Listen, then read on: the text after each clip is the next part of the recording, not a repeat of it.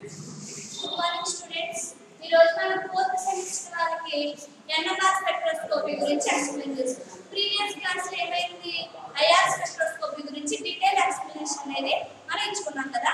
ఇప్పుడు most important spectroscopy technique NMR spectroscopy technique. NMR means nuclear magnetic resonance spectroscopy. Nuclear magnetic resonance spectroscopy అంటే ఏంటి one of the type of nuclear magnetic resonance spectroscopy in the spectroscopy techniques. మనకి basic గా old classes ఏవి explain చేస్తున్నాము UV visible spectroscopy అలాగే IR spectroscopy గురించి explain చేస్తున్నాం. అసలు స్పెక్ట్రోస్కోపీ టెక్నిక్స్ దేని డిపెండ్ అయి ఉంటాయంటే based upon the radio frequency లేకపోతే UV రీజియన్స్ మీద బేస్ అయ్యి మన స్పెక్ట్రోస్కోపీ టెక్నిక్స్ అనేవి బేస్ అయి ఉంటాయి. ఇప్పుడు ఫర్ ఎగ్జాంపుల్ UV విజిబుల్ అనుకో UV రీజియన్ లో రేడియేషన్స్ ని అబ్జర్వ్ చేసుకుంటాయి. అలాగే IR అయితే IR రీజియన్ ఇన్ఫ్రారెడ్ రీజియన్ లో లైట్ ని అబ్జర్వ్ చేసుకుంటాయి. ఈ NMR స్పెక్ట్రోస్కోపీ కూడా న్యూక్లియర్ మ్యాగ్నెటిక్ స్పెక్ట్రోస్కోపీ కూడా సమ్ అమౌంట్ ఆఫ్ రీజియన్ లో ఎంట్రన్స్ ని అబ్జర్వ్ చేయడం రేడియేషన్ అబ్జర్వ్ చేయడం వల్ల ఈ న్యూక్లియర్ మ్యాగ్నెటిక్ రెసొనెన్స్ స్పెక్ట్రోస్కోపీ అనేది ఫామ్ అవుతుంది. ఓకేనా. అసలు ఈ న్యూక్లియర్ మ్యాగ్నెటిక్ రెసొనెన్స్ స్పెక్ట్రోస్కోపీ అనేది మోస్ట్ ఇంపార్టెంట్ టాపిక్ అండ్ కొంచెం కష్టమైన టాపిక్. అంటే అర్థం చేసుకోవడానికి కొంచెం టైం ఎక్కువ పడుతుంది. అంటే మీకు డీటెయిల్ గా తెలుసుకుంటేనే కానీ క్లారిటీ ఉండదు. అసలు న్యూక్లియర్ మ్యాగ్నెటిక్ రెసొనెన్స్ స్పెక్ట్రోస్కోపీ వచ్చేసరికి చిన్న డయాగ్రామ్ రాస్తాను నేను. ఆ డయాగ్రామ్ ద్వారా అసలు ఏం జరుగుతుందనే తెలుసు. అంటే ఏంటి బేసిక్ డయాగ్రామ్.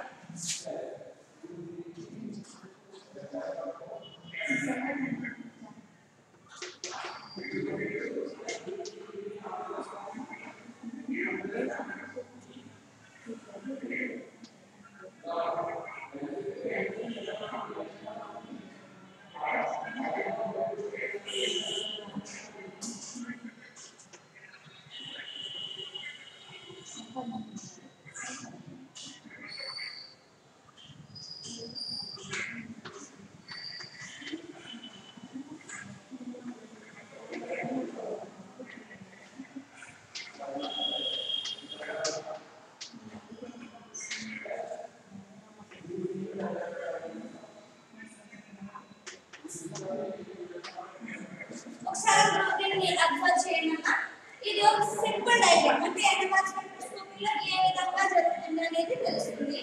ఇదేంటంటే ఒక న్యూక్లియర్ తీసుకోండి. న్యూక్లియర్ మ్యాగ్నెటిక్ రెసొనెన్స్ అనేది ఒక న్యూక్లియర్ లో ఏ విధంగా జరుగుతుంది రెసొనెన్స్ అంటే మ్యాగ్నెటిక్ రెసొనెన్స్ అనేది ఏ విధంగా జరుగుతుంది అనేది మనం అర్థం చేసుకోవచ్చు.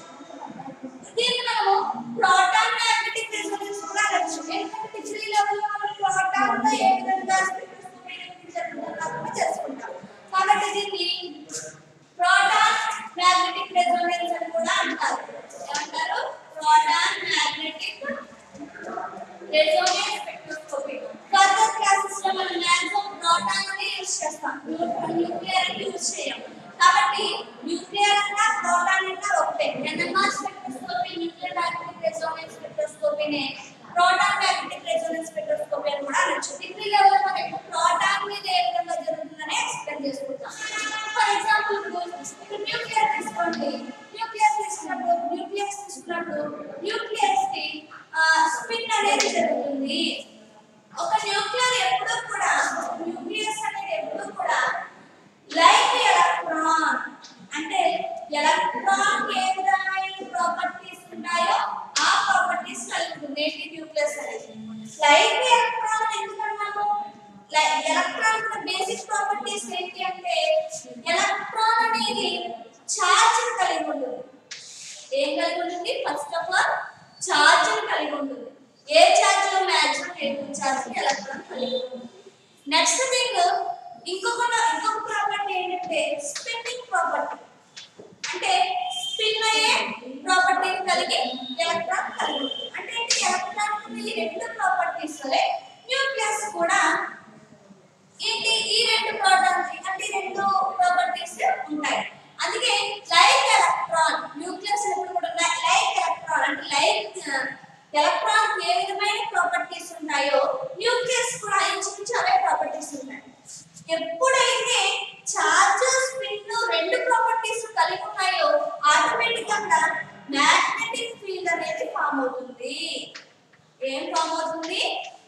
Magnetic field. ఎప్పుడు లైక్ ఎలక్ట్రాన్ మాదిరిగా ఎప్పుడైతే ఛార్జ్ మరియు స్పిన్నింగ్ కలిగి ఉంటాయో ఆటోమేటిక్ గా దానికి మ్యాగ్నెటిక్ ఫీల్డ్ అనేది కలిగి ఉంటుంది.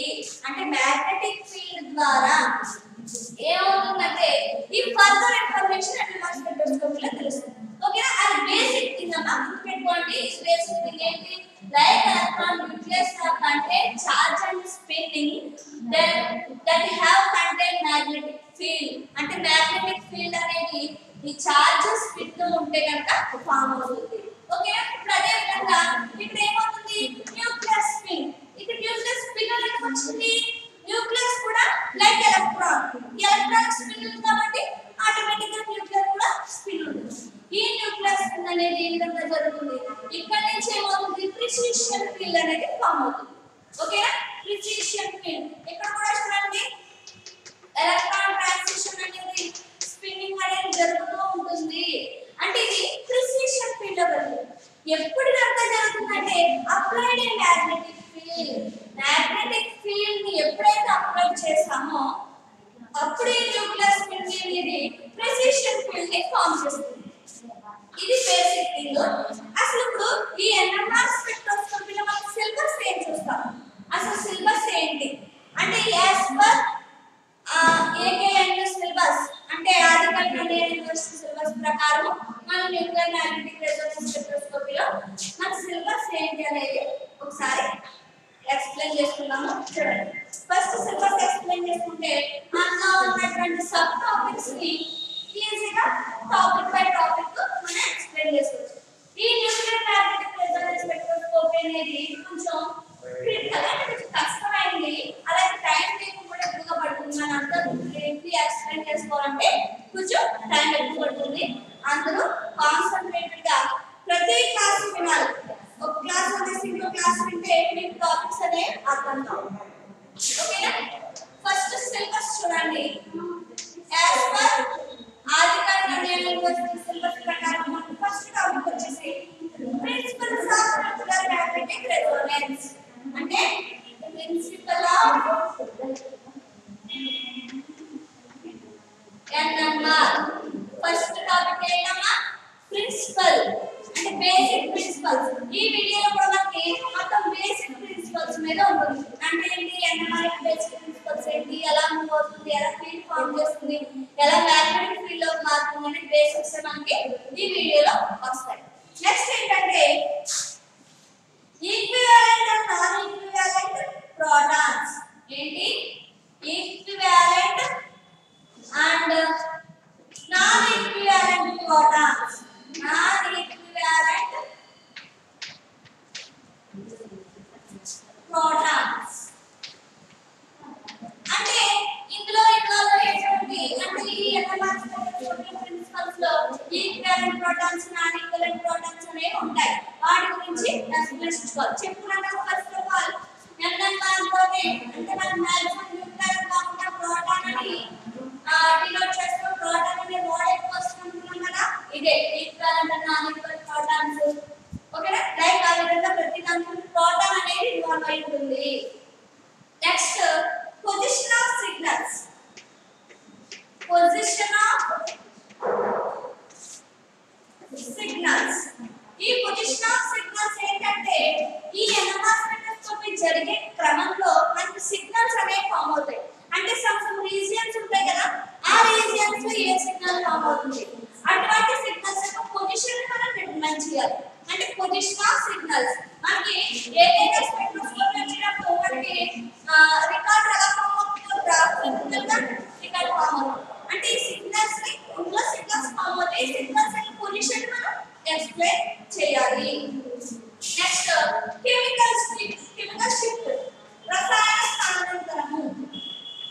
కెమికల్ షిఫ్ట్ అమ్మా NMR స్పెక్ట్రోస్కోపీలో most important topic chemical shift. ఖచ్చితంగా మీకు ఎగ్జామ్ పాయింట్ ఆఫ్ వ్యూలో ఖచ్చితంగా పేపర్ లో ఉండే క్వశ్చన్ ఏంటంటే chemical shift. As small and long answers అంటే 10 మార్క్స్ కానీ 5 మార్క్స్ కానీ ఖచ్చితంగా ఈ క్వశ్చన్ మీకు కంపల్సరీ ఉంటుంది. Next NMR splitting signals. NMR splitting signals. Splitting signals. అంటే ఈ ఫామ్ అయిన సిగ్నల్స్ ఏంటి సార్? ఈ ఫామ్ అయిన సిగ్నల్స్ ని ఈ ఎన్ఎంఆర్ ఏ విధంగా స్ప్లిట్ చేస్తుంది అంటే ఎన్ఎంఆర్ స్పెక్ట్రోస్కోపీ ద్వారా ఫామ్ అయినటువంటి సిగ్నల్స్ ని ఏ విధంగా స్ప్లిట్ చేస్తుంది అది ఏ విధంగా డినోట్ చేస్తారు అది ఒక టాపిక్. నెక్స్ట్ వచ్చేసి spin spin coupling. Spin spin coupling. Next, coupling constants.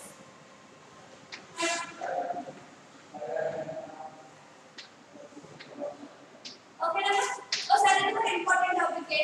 Spin spin coupling అంటే ఏంటంటే మనకి స్పిన్నింగ్ రెసోనెన్స్ అనే ఫామ్ అవుతాయి కదా. ఇందాక నేను స్పిన్నింగ్ రేసింగ్ డయాగ్రామ్ లో కూడా న్యూక్లియర్ స్పిన్ అని చూపించాను. అంటే ప్రతి దాంట్లో స్పిన్నింగ్ జరుగుతుంది. స్పిన్నింగ్ జరిగినప్పుడు ఒక స్పిన్నింగ్ ఇంకో స్పిన్నింగ్ ఎలా కప్లింగ్ అవుతుంది అనేది స్పిన్ స్పిన్ కప్లింగ్. ఇంకా సమయ కాన్స్టెంట్ కప్లింగ్ కాన్స్టెంట్ గురించి ఎక్స్ప్లెయిన్ చేసుకోవాలి. నెక్స్ట్ టాపిక్ ఏంటంటే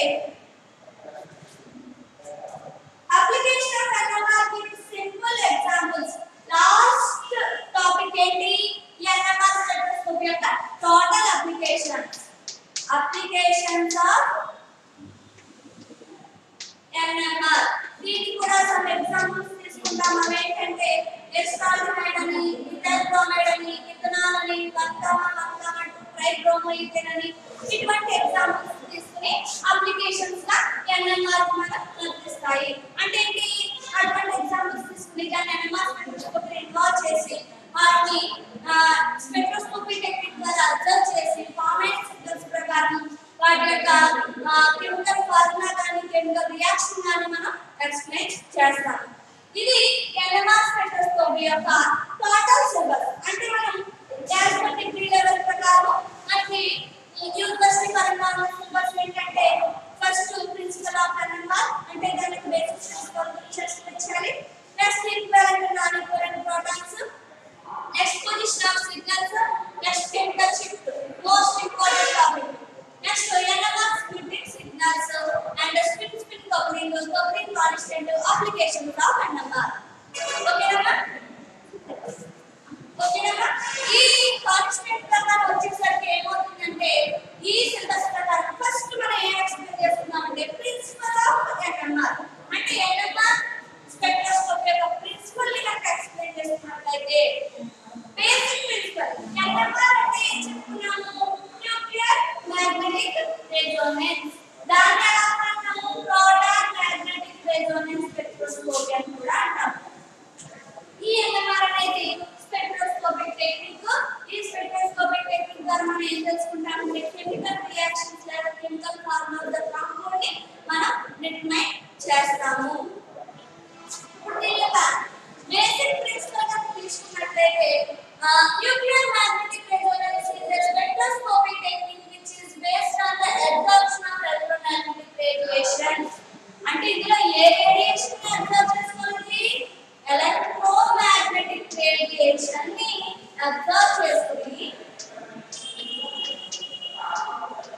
ఎలక్ట్రోమాగ్నెటిక్ రేడియేషన్ అబ్జర్వ్ చేసుకుని ఏం చేయాలి? స్పెక్ట్రోస్కోపీ టెక్నిక్ అనేది అప్లై చేయాలి. In the radio frequency region from 4 to 900 megahertz ఎంత 4 to 900 megahertz A frequency? Radio frequency. Radio frequency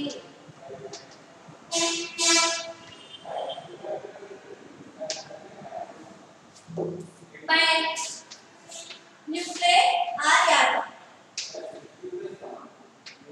ఓకేనా? ఇది బేసిక్ ప్రిన్సిపల్. బేసిక్ ప్రిన్సిపల్ ఏంటంటే in NMR nuclear magnetic resonance spectroscopy electromagnetic radiation absorbs the radio frequency 400 to 900 megahertz by nuclear atom. అంటే ఏ radiation లో ఏ region లో observe చేసుకుంటుందంట light ని 4 to 900 megahertz region లో NMR spectroscopy radiation observe చేసుకుని spectroscopy technique ని development చేస్తుంది. అదేనా basic principle అనేది ఇంకోసారి చెప్తున్నాను చూడండి అందరూ కావాలంటే నోట్ చేసుకోండి. Nuclear magnetic Resonance NMR is a spectroscopy technique. అందరికీ తెలిసిందే ఇదేంటి ఒక spectroscopy technique which is based on the absorption of electromagnetic radiation. ఇది దేని మీద బేస్ అయి ఉంటుంది? ఎలక్ట్రోమాగ్నెటిక్ రేడియేషన్ మీద బేస్ అయ్యి ఏం చేస్తుంది? ఏ అప్రోచ్ చేస్తుందంట? In the radio frequency region లో 400 to 900 మెగాహెర్ట్జ్ లో range by the nuclei of atoms. Nuclei of atoms ని 4 to 900 మెగాహెర్ట్జ్ లో అబ్జర్వ్ చేసుకుంటుంది. ఇది basic principle of the NMR spectroscopy. Next the method has become an indispensable tool for the structure insulation of organic and biomolecules. అంటే structure insulation చేస్తుంది. ఏ insulation చేస్తుంది? Structure ని. ఏ compounds కి? Organic are biomolecules. Organic are biomolecules అంటే NMR spectroscopy ద్వారా మనం ఏ insulation చేయొచ్చంట? ఇచ్చిన compound యొక్క స్ట్రక్చర్ ని అలాగే ఆర్గానిక్ స్ట్రక్చర్ ఎక్స్ప్లెయిన్ చేయొచ్చు. ఏ కాంపౌండ్స్ కి? Organic molecules are biomolecules. అదే మనం యూవీ ప్రకారం ఐఆర్ ప్రకారం ఇచ్చిన కాంపౌండ్స్ యొక్క కెమికల్ ఫార్ములాని అలాగే దాని యొక్క బేసిక్ నేచర్ ని తెలుసుకుంటాం. దేని ప్రకారం? యూవీ ఐఆర్ ప్రకారం. అదే NMR ప్రకారం వచ్చేసరికి ఏం తెలుసుకుంటాము?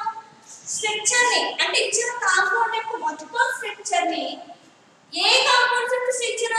ఆర్గానిక్ ఆర్ బయోమాలిక్యూల్స్ యొక్క స్ట్రక్చర్ మనం డిటర్మైన్ చేస్తాము. ఓకేనా? ఇది basic knowledge of NMR spectroscopy. ఈ నెక్స్ట్ ఏంటంటే ఈ NMR స్పెక్ట్రోస్కోపీలో మనం రీజియన్ ఎంత చెప్పుకున్నాము? 4 to 900 మెగాహెర్ట్జ్ వరకు చెప్పుకున్నాం కదా. నెక్స్ట్ దీని యొక్క ఇంపార్టెంట్ నోట్స్ ఏంటంటే అంటే ఇందులో ఇన్వాల్వ్ అయ్యే ఇంపార్టెంట్ నోట్స్ ఏంటంటే జస్ట్ లైక్ ఎలక్ట్రాన్ అంటే ఫస్ట్ ఆఫ్ ఆల్ చెప్పుకున్నాం. జస్ట్ లైక్ ఎలక్ట్రాన్ అంటే ఎప్పుడూ కూడా న్యూక్లియై కి ఎలక్ట్రాన్ ఉండేటువంటి ప్రాపర్టీస్ ఉంటే దట్ లైక్ ఎలక్ట్రాన్ అంటే ఏంటి? ఫర్ సపోజ్ ఇప్పుడు మీలో ఉన్న క్వాలిటీస్ ఇంకొకరు ఉన్నాయనుకోండి లైక్ దట్ పర్సన్ అంటే అటువంటి పర్సన్ విధంగా మీకు ఇటువంటి అలవాటు ఉన్నాయని చెప్తాం కదా. అలాగే ఎలక్ట్రాన్ ఏవైతే ప్రాపర్టీస్ ఉన్నాయో అలాగే న్యూక్లియస్ కూడా అవే ప్రాపర్టీస్ ఉంటాయి. దాన్ని ఏమంటారంటే like electron. All atomic nuclear process nuclear spin అంటే ఏదైతే అటామిక్ న్యూక్లియస్ తీసుకుంటామో అటు 9 to 400 మెగాహెర్ట్జ్ తీసుకున్నాం కదా. ఇది ఏం చెప్పుకున్నాము? యాటమ్ బై న్యూక్లియై అని చెప్పుకున్నాం కదా. అటువంటి న్యూక్లియై ఏమవుతుందంటే న్యూక్లియర్ స్పిన్ ఉంటుందంట. ఏమవుతుంది? Nuclear spin. న్యూక్లియర్ స్పిన్ ఎప్పుడు ఫామ్ అవుతుందన్నా మనకి ఎప్పుడైతే స్పిన్నింగ్ ఎలక్ట్రాన్ అంటే ఏంటి? చార్జ్ ఉండి స్పిన్ ఉంటే అప్పుడు మ్యాగ్నెటిక్ ఫీల్డ్ ఫామ్ అవుతుంది కదా. ఇప్పుడు ఇంకా మ్యాగ్నెటిక్ ఫీల్డ్ ఉంటుంది కాబట్టి ఆటోమేటిక్ గా న్యూక్లియర్ స్పిన్ కూడా ఇన్వాల్వ్ అయి ఉంటుంది. And spinning charge particles have the ability to produce magnetic field. ఇప్పుడు ఎప్పుడైతే స్పిన్నింగ్ చార్జ్ ఉందో అక్కడ మ్యాగ్నెటిక్ ఫీల్డ్ ఉంది అని చెప్పుకున్నాం కదా. ఎప్పుడైతే మ్యాగ్నెటిక్ ఫీల్డ్ ఉందో దాన్ని స్పిన్నీ మ్యాగ్నెటిక్ ఫీల్డ్ అంటారు. అంటే ఇప్పుడు ఇది ఏ విధంగా బిహేవ్ చేస్తుంది అంటే NMR న్యూక్లియై అనేది ఇప్పుడు న్యూక్లియై అంటే దానికి ఏమవుతున్నాయి? చార్జ్ ఉంది, న్యూక్లియర్ స్పిన్ ఉంది. ఇది రెండు ఎప్పుడైతే కలిగి ఉంటాయో అక్కడ మ్యాగ్నెటిక్ ఫీల్డ్ కలిగి అంటే ఇప్పుడు న్యూక్లియర్ లో మ్యాగ్నెటిక్ ఫీల్డ్ ఉంటాయి కదా. ఎందుకు? చార్జ్ ఉంది, న్యూక్లియర్ స్పిన్ ఉంది, ఆటోమేటిక్ గా మ్యాగ్నెటిక్ ఫీల్డ్ కలిగి ఉంది. ఇప్పుడు ఈ రెండు ఉండడం వల్ల ఈ మ్యాగ్నెటిక్ ఫీల్డ్ ని ఏంటో చెప్తున్నారంటే తిని మ్యాగ్నెటిక్ ఫీల్డ్ తో పోల్చుతున్నారు. ఎప్పుడైతే తిని మ్యాగ్నెటిక్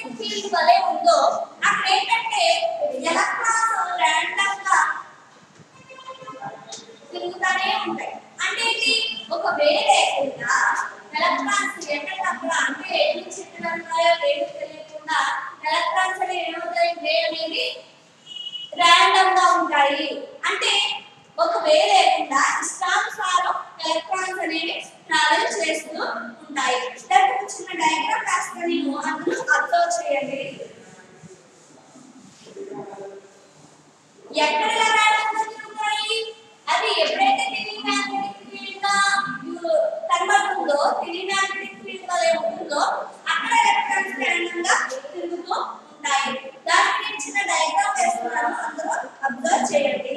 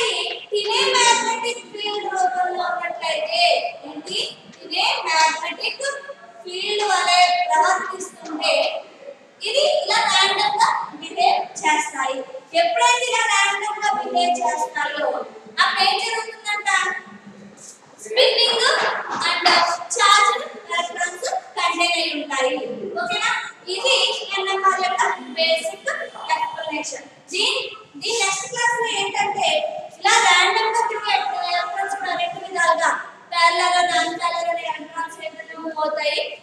అది నెక్స్ట్ క్లాస్ లో నేర్చుకుందాం. అంటే దీని వే మీద డిపెండ్ అయ్యే ఎలక్ట్రాన్స్ ఏదైనా మూవ్ అవుతాయి అనేది